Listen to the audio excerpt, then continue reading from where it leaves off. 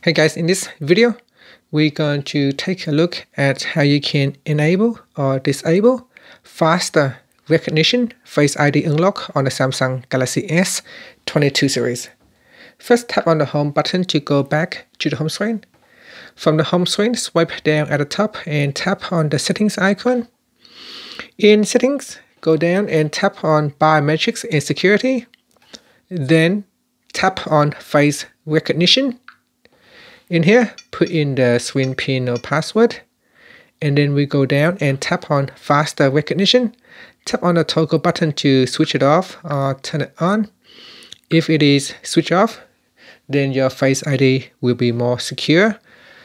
And if you turn this one on, it is less secure and a video or image could be recognized as your face. And that's it. So if I switch it off, you can see that I can still unlock my device with Face ID. However, it will be a little bit slower. If I turn it on, it should be allow the phone to recognize my face quicker and unlock the phone quicker. And that's it. Thank you for watching this video. Please subscribe to my channel for more videos.